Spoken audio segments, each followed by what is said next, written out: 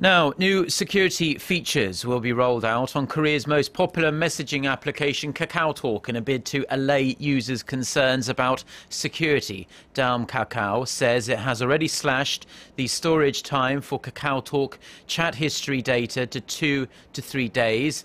By the end of the year, the company also says it will add end-to-end encryption, which will give users enhanced levels of privacy and bolster the security of their information. KakaoTalk will also offer a new privacy mode for off-the-record chatting.